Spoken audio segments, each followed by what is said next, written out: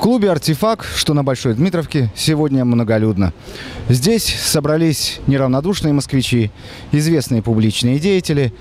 В общем, все, кому не безразлична судьба тех, кто находится в застенках по делу о 6 мая 2012 года.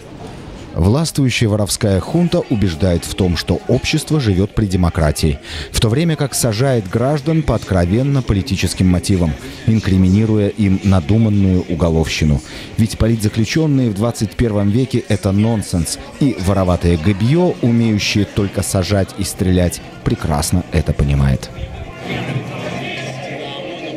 Средства массовой информации убеждают нас, что в России нет политических заключенных. Неужели таковые все-таки есть? В России таких очень много, достаточно давно. Достаточно вспомнить Сергея Аракчеева, например. Квачков, насколько я понимаю, до сих пор сидит без всякого предъявления обвинения. И огромное количество людей, задержанных по разного рода поводам. Есть такой Эрик Муртазин, он уже вышел из колонии. Он сидел 1,5 года за то, что он просто сделал копию поста в интернете. Причем не экстремистского поста никакого. Просто, так сказать, на него обиделись. У нас достаточно много людей сидит в тюрьме. И я думаю, что будет сидеть еще больше, учитывая вменяемость нашего многими все еще уважаемого руководства. Мы должны продемонстрировать первое, что мы не боимся. И что выйдем в следующий раз, разумеется, в не в меньшем составе. Даже под угрозой того, что каждый из нас вот так по теории вероятности может оказаться на месте этих ребят. Второе, мы должны сделать все, чтобы привлечь к этому внимание, чтобы люди чувствовали, что они не оставлены, что о них не забыли, чтобы работали хорошие адвокаты, чтобы СМИ напоминало о том, что сидят заложники, да? Чтобы всеми возможными способами облегчать их участь. Чем сегодня обычный гражданин может помочь политзаключенному? Вот прийти сюда на этот концерт, вот это и есть. Просто прийти. Не быть безучастным? Да, да. Каждому человеку, наверное, на каждом своем шагу он постоянно сталкивается с беспределом государства.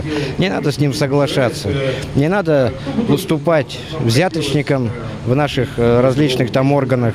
Не надо уступать нашим местным властям, региональным властям, которые где больше, где меньше воруют. Об этом все больше знаем. Надо их как-то хватать за руку. Просто нельзя соглашаться, но с нарушением элементарных норм вообще человеческой жизни, функционирования общества, функционирования страны. Каспаров, Немцов, Навальный, Удальцов, все равно власть не разбирает дороги сейчас. Как динозавр с маленьким мозгом, огромной массой бежит, не разбирает дороги. Власть напугана. Бояться ничего не нужно. И бояться вам нужно только собственного страха. Из вот этих вот людей, которые боятся, и рождается властвование Путина. Когда вы перестанете бояться, тогда он перестанет быть президентом.